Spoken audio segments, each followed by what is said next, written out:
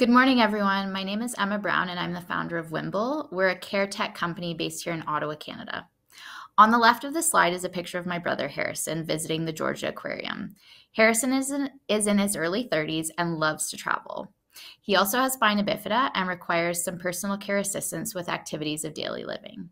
When Harrison wants to go somewhere, whether to scuba dive, to play in a sled hockey tournament, to attend a family funeral or a wedding, or a local music festival or conference, he doesn't have to just figure out how he's getting there and where he's going to stay. He also has to plan how he's going to go to the bathroom, change his clothes, and many other logistics that disabled travelers must grapple with. Harrison is not alone. Social media sites are flooded with posts from travelers looking for caregiver recommendations for destinations around the world. The current options available are not ideal nor efficient, to say the least. These include hassling grumpy sisters like me, relying on aging parents and spouses, coercing friends, taking risks on unvetted strangers from the internet, hiring local home care companies at each and every destination, hiring luxury travel nurses, or just not going at all. To solve this problem and fill many, many other gaps in the caregiving space, Whimble is an on-demand platform that connects people in need of urgent or short-term assistance access to a vetted, experienced pool of care providers that have availability to fill that gap. This applies to people at home, at work, at events, and yes, while out exploring the world. We're currently operating and growing with a pretty scrappy no-code MVP, but the accessible, user-centric platform we are building towards will make it even easier to lay out your needs, your budget, and your preferences so we can find you a perfect match. We know building a global marketplace is not easy, but we do have an ace up our sleeve with our event service. We are educating and providing on-site attendance services to venues and organizers like music festivals, conferences, hotels, stadiums, to ensure that caregiving becomes a standard component of on-site accessibility measures, just like sign language interpreters, closed captioning services, ramps, and elevators. These contracts fuel the growth of our marketplace by essentially paying us to market to our target users, bringing in a predictable source of revenue to balance out fluctuating demand from individuals, and help us seed new cities with lucrative contract sizes to attract new caregivers. Home care is an almost $400 billion industry globally and growing. However, the current players are operating under antiquated housebound care models and leaving so much opportunity on the table.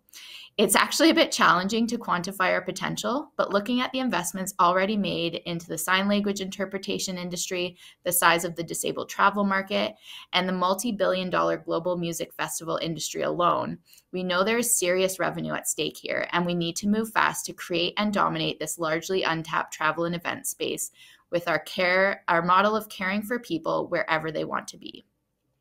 We are live in Ottawa, Canada, and now that we have proof of concept with over 2,000 hours of on-demand care provided to date, we are ready to scale this up. We would love to connect with any future investors, corporate partners, or new users who have places to go and people to see. A world with Whimble widely available means a world in which Harrison or people like Katie can spontaneously hop on a plane to California or a subway to a local film festival and know that a vetted, experienced caregiver will be waiting at the other end. No haggling with grumpy sisters necessary. Thank you. Great presentation. I love the video. I know you mentioned B2B partnerships and the untapped market, specifically within the music industry. Can you expand on the strategy for gaining new B2B partnerships? Good question. So right now we've been working primarily in the Ottawa area with local music festivals. So for example, Ottawa hosts Canada's 6th largest music festival, and they were one of our early adopters. We just finished the 2nd year with them a couple weeks ago. And basically it's a matter of approaching the festivals, finding out what they're already doing in terms of accessibility measures. As I'm sure everyone can imagine, it's quite a range of everything from pretty much nothing to having a strategy in place and then finding where we can add value in that chain. So I'll give you an example with Blues Fest, again, one of the larger music festivals in Canada. They already had a team of volunteers who provide accessibility support. So that involves what they call light support. So kind of helping people with directions, helping people find the accessible viewing platforms.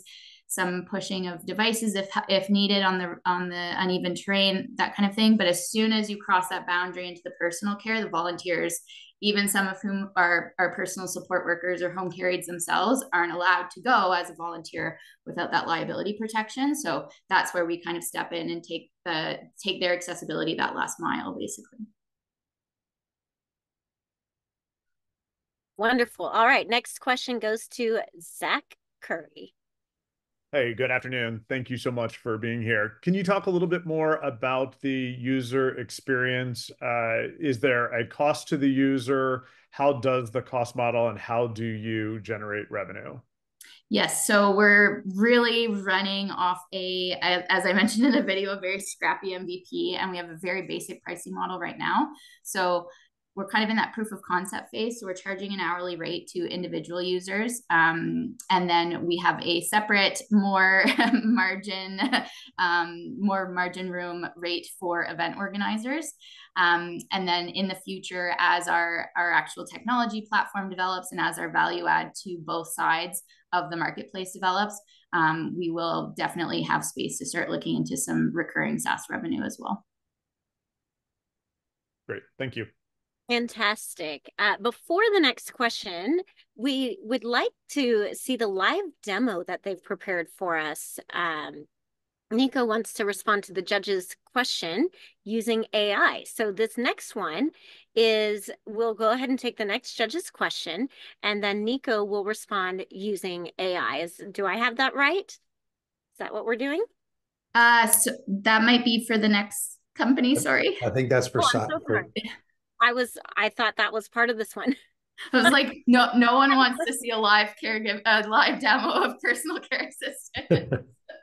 Oh my goodness sakes. I got ahead of myself. Wow. All right.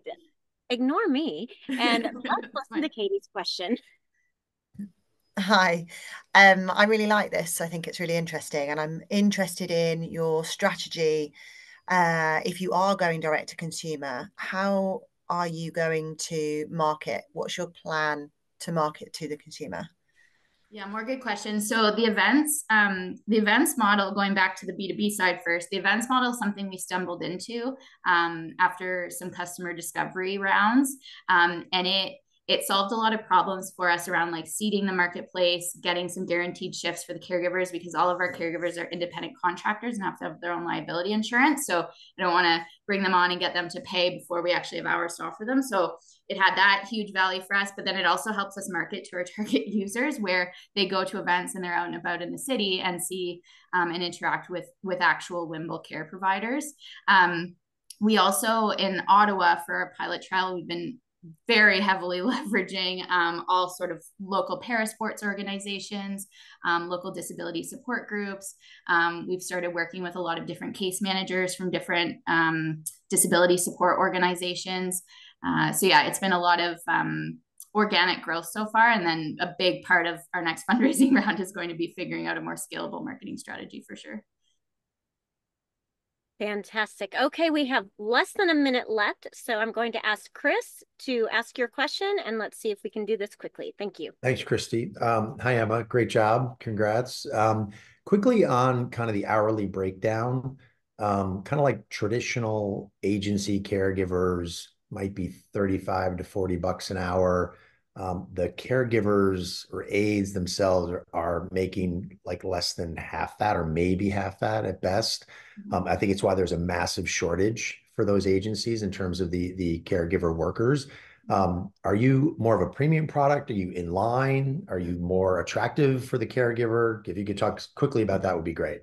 Yeah, right now I've kind of just sacrificed the margin to get us off the ground, and then going to build that out down the road. The events side also helps us. So right now, from a price point, we charge $35 an hour, and then we cannot do this without caregivers who are in short supply right now in the healthcare industry. So we're paying them a premium of $30 an hour. So we're kind of trying to attract both sides by having a good price point on the demand side, and then a good pay rate on the supply side to keep them. And again, that events events model really unlocks the exciting margins for us, because I charge them a lot more than I do individual users, and that's where we build out a lot more of our margin. I think as the platform gets more sophisticated down the road as well, there's a huge difference between, well, not a huge difference, but there is a big difference between going and helping someone with like a complex almost like medical equipment intervention style of toileting versus going and helping someone with like companionship or errands or housekeeping. So as the platform gets more technologically complex, we'll be able to track, okay, are we paying this out at like a premium rate where we really need a high skilled caregiver, or are we paying this out at a rate where like a university student who has a clean background check could be doing it? So there will be more play in that moving forward. The margins are not great right now on the individual but I also think as it relates to travel, I think a lot of families, if they had something like this, they'd probably pay a premium so they could take the vacation and feel comfortable about it versus not taking the vacation. So exactly. Yeah, and the way that sorry, I know I'm running out of time, so just mute me. But the way we're doing it right now in the travel space is the clients are just dictating their budget. So they basically fill out an intake form that says, here's where I'm going, these dates, here's how much care I need per day, here's my overall budget. And then we put that out to the pool of caregivers. So if you have a low budget, but you're going to kind of an attractive destination, and there's care who are like, yeah, sure, I go to Disney World for $100 a day, great. If you're going to kind of a less appealing destination, but you have a higher budget, then it's also helps you find something. Gotcha. That's super smart. Thank you. Great job.